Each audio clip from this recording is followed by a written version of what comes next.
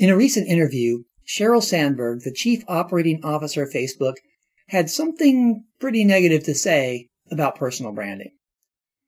She said, "If you think you are building your personal brand, please don't. You don't have a brand." She then held up a bottle of Perrier sparkling water and went on to talk about how brands are packaged, although some people would argue that she was really talking about how products are packaged.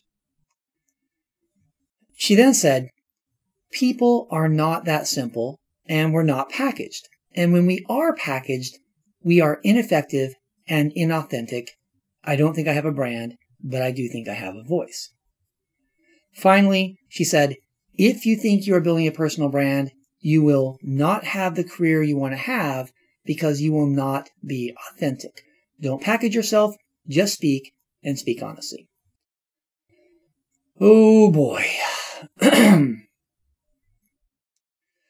There will be some people out there now who will attribute her seemingly extreme position to attention seeking for her newly launched book, which happens to be co-authored by the guy who was interviewing her at the time. There will be some who think that she can talk about having a voice because she's a billionaire who already has a strong personal brand by being the COO of Facebook and the founder of leanin.org.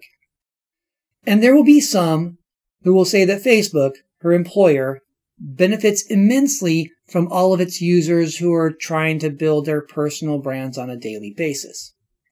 But before the huge personal branding community starts to rail too harshly on Sheryl Sandberg, let's think a bit about what she's saying and interpret it in terms that everyone can understand. First, I agree with Sheryl on the idea of packaging, but more so in terms of over-packaging. If you try to package yourself like a bottle of Perrier, where each instance is the same without variability, you will not allow the flexibility of your own reality to be evident in what you portray to the world. Each of us, each of you, you are variable in what you think, variable in what you say, and variable in what you do. To pretend that you don't have any of this variation, like you're a product on a conveyor belt, is to pretend to be something that you're not. That is not authentic. But if your packaging of yourself is more flexible and more true to your sense of self, then your packaging will reflect the real you and you will be authentic. So what about personal brands? I think here it's more of a matter of semantics.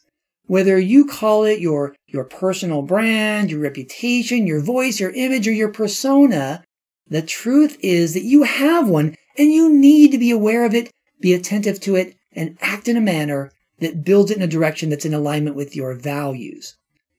You do that, and you will be authentic. You will be respected for who you are. You will not be seen as artificially packaged. And as for having a voice, we all have one. But the truth is that some voices are heard much more loudly and strongly than others, because the people behind those voices have the brand, reputation, image, persona, etc. that allow them to be heard.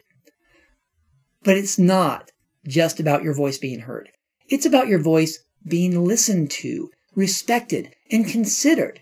And whether you think it's fair or unfair, the reality is that the world won't really listen to you if you don't have some type of clout or reputation or image, or let's say it, personal brand behind that voice.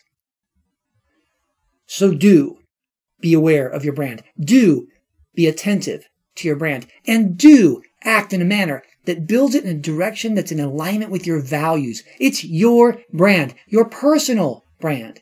And no one, regardless of their status or position or wealth or power, has the right to tell you that you don't have one and that you should throw away your efforts to build it.